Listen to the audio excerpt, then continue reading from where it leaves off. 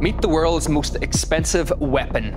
You see an airplane that's too fat and wings that are too small. Massive cost overruns and bloating red tape. Yet the F-35 has proven to be as troublesome as it is ambitious. There's been an F-35 that has caught on fire on the flight line. The F-35's program's record of performance has been both a scandal and a tragedy. What's going to happen with that airplane is it's going to die a slow and agonizing death. It must be perfect for air combat. Well, no. For once, we are talking about something that you do find somewhere else on YouTube. Let's roll the intro.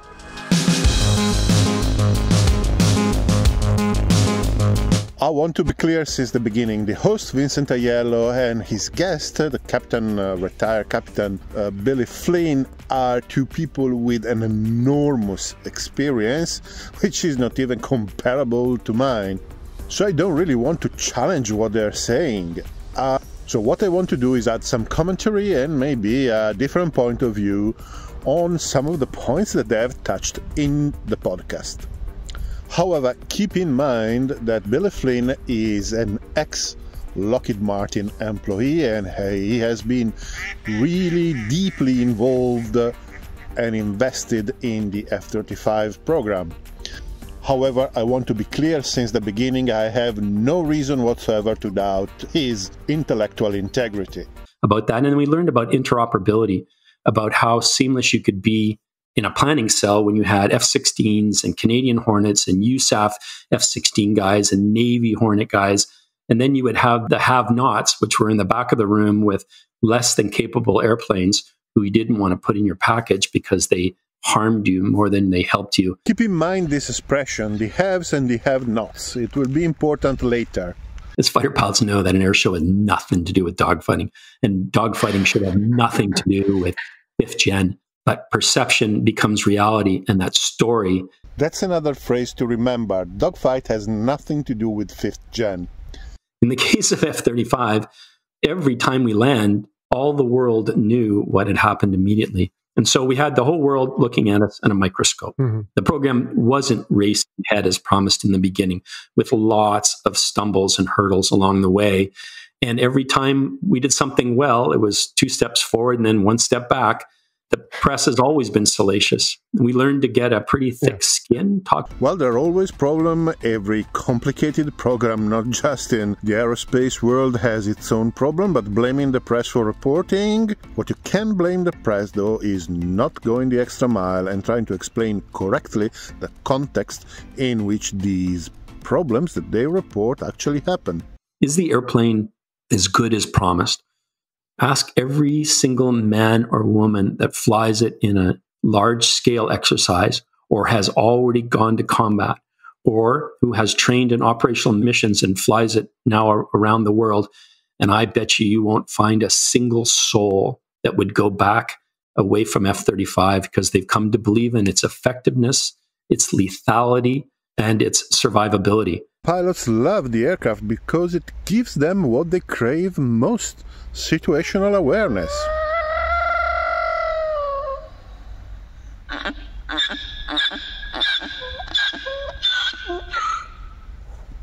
That was a donkey.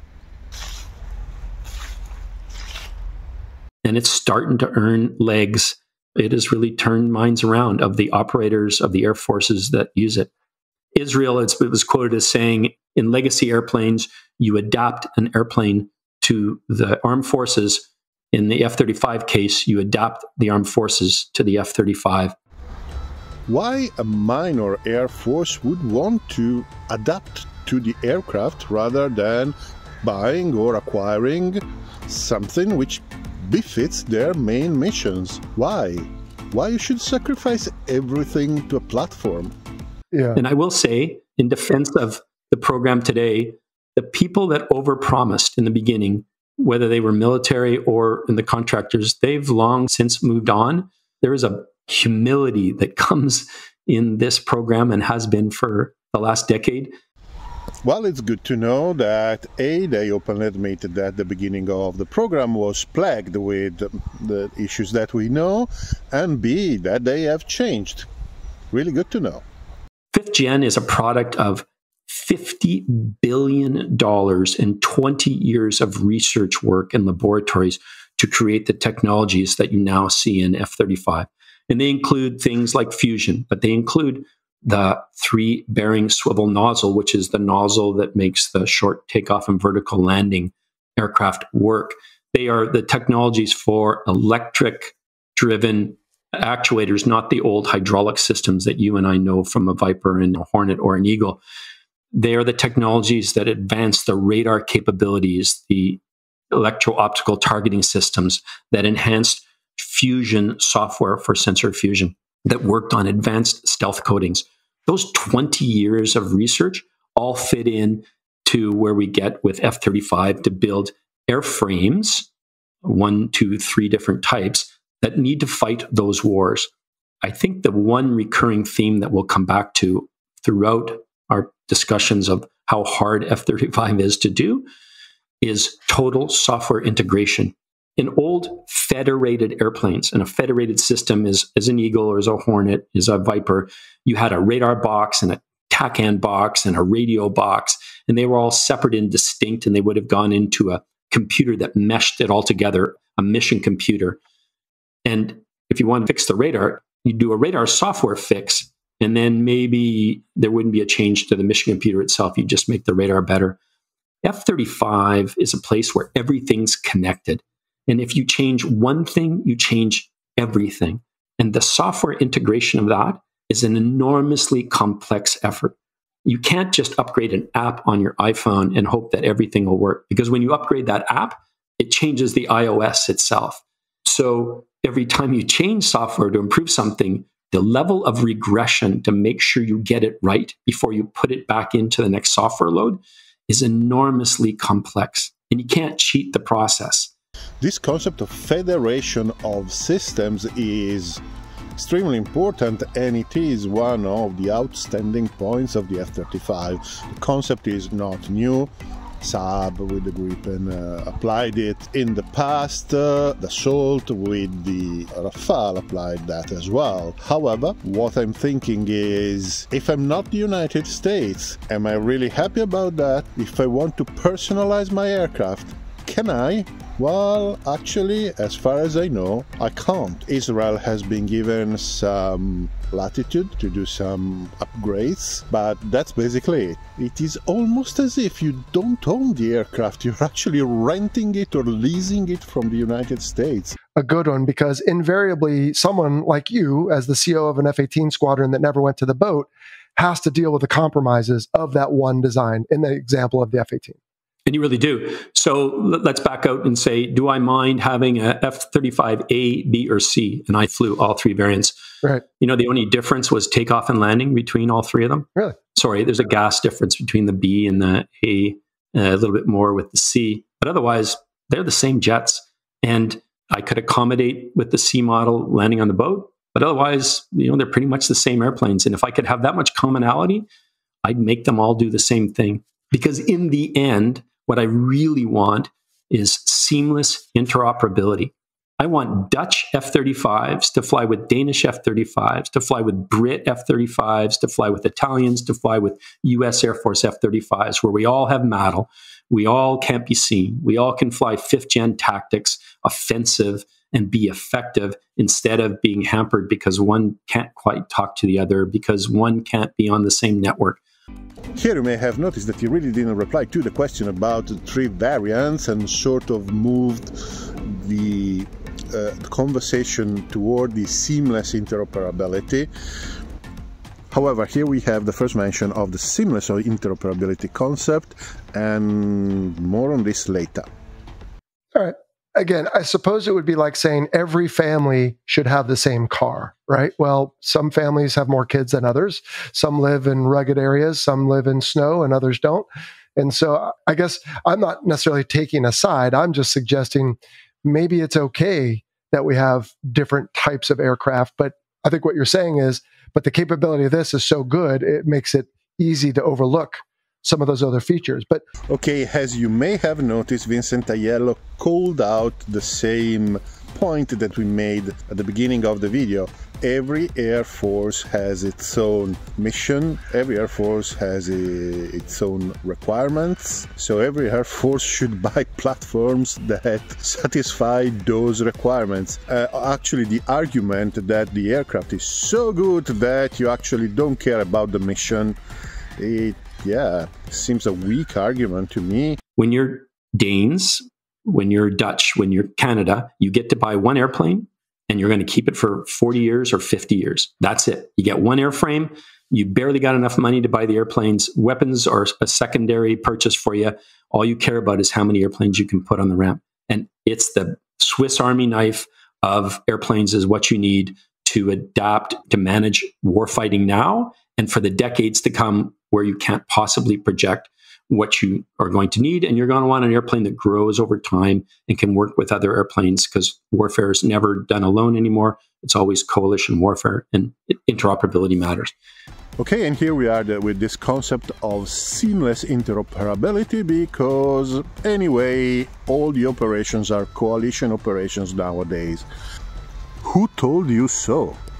National air forces exist to protect national interests. So far, the Western coalitions have been relatively stable, but there is no guarantee that this is going to happen in the future. National treaties are pieces of paper.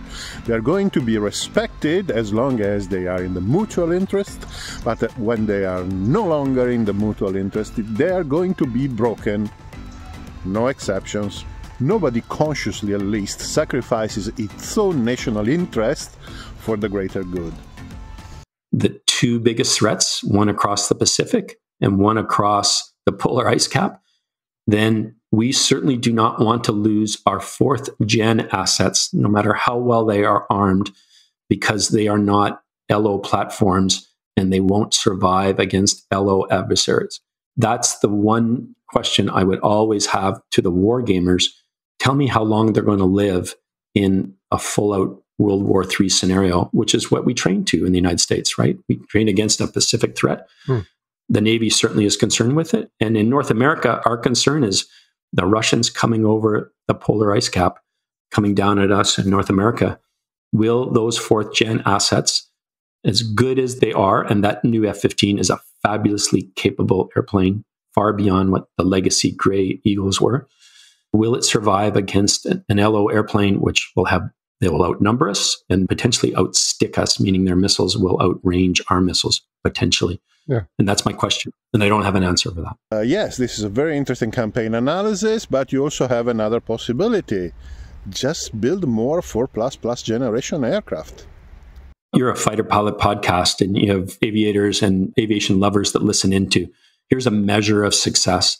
The first time that the F-35 went to red flag, the Marine Corps unit went there, still early in its days, the advertised exchange ratio for them was 20-1. 20 of them win, 1 loss. And the real number was 78-1. Your best day, I'm guessing, and certainly my best day ever as a fighter pilot, I came out 2-1 against my adversary. That was, I thought, so amazing. These guys come home and they're better than 20-1 against the best adversaries in the Western world as their competitors. It's domination. 78-1. 78-1. Well, he's right, and if this is true, this is definitely domination. But my point is that you may expect domination now, but it is in the nature of warfare that there will be a reaction. You may be dominating now, you may not be dominating tomorrow. There will be a reply, and it is already happening, and it is an asymmetric reply, and this will change the situation. And the platform should be adaptable enough to face a changed situation. How this jet is changing warfare like you and I remember. Remember, I'm a 4th gen baby. I'm the original Canadian Hornet baby, and I don't belong in a 5th gen fighter squadron. The 5th gen babies, the ones that have no other training but an F-35, that's all they know is stealth, amazing situational awareness, complete domination of a battle space, video game addicts that they are with left and right platinum thumbs. Now watch what they can do with this airplane. And then ultimately, I think that answers the question, is it worth it? And the answer is, we dominate. Now, these fifth-generation babies, as he's actually calling them, will be the great disadvantage if they lose their dominance, if they lose their advantages. And it's not a matter of if it's going to happen, it's a matter of when. I have no reason to challenge Colonel Flynn now, but let's have this discussion in 10 or 15 years' time. Canadian defense matters to us in North America. Yeah. The back fence of us in North America is unprotected, and that's the Arctic of Canada. It's just an enormous, vast territory that has to be patrolled. So if you and I look north towards the Arctic, we know Alaska on the left side, on the west, has F-22s and 48 F-35s at Fairbanks, Alaska. F-22s are at Anchorage. And then there's nothing going across the Arctic all the way to Greenland, where potentially the Danes would deploy F-35s. This is exactly what I was talking about. Who tells you that the Danish are going to guard Iceland with their F-35s, particularly if they have their problems with the Russians at their back door in the Baltic? The fact that there are so few airfields in Alaska and Canada capable of operating the F-35 is one of the things that got me thinking, because yes, even if the aircraft is an exceptional aircraft, extremely effective, extremely capable, this is undisputable, the fact that it needs a very heavy logistic tail to operate, yeah, it is a problem. The Gripen in many respects is nowhere near the F-35, but it can operate from a stretch of motorway. I think there's a real chance that this could become the franchise program like the F-4 was, like the F-16 was, but I also think there are threats there along the way. They're called sleeper stakeholders, people that come into power or come into positions of authority in military defense programs that don't know the history of this program and don't know why it was built the way it was. And so they'll be happy to lop off spending, and all of a sudden you're not buying the airplanes you want. I think this airplane's around to stay. It's been over the major hurdles. It has convinced so many of the military forces that fly at our three services, but also around the world, that it's got a lot of staying power, not that it's out of trouble. Here's what it needs. We're flying around in a 5th-gen platform, dropping 4th-gen weapons. Why in God's name are we dropping GBU-12s, 500-pound laser-guided bombs, where I'm in a 5th-gen VLO platform and I basically have to fly over the target to guide my bomb in there, a laser-guided bomb, and you remember doing that. Why am I doing that in an LO platform? And why am I not dropping a long-range, very precise air-to-ground weapon, like small-diameter bomb 2s, by the way, or other advanced platforms, so that I don't have to put my LO platform at risk? Why am I still shooting AMRAAMs with the relatively short range they have? And why am I not shooting Meteor or even better missiles or faster missiles from long range? Well, this point is a very, very good point. If you consider that weapons are a force multiplier for modern aircraft, indeed, a 5th generation's weapons would definitely be an important complement for the 5th generation aircraft.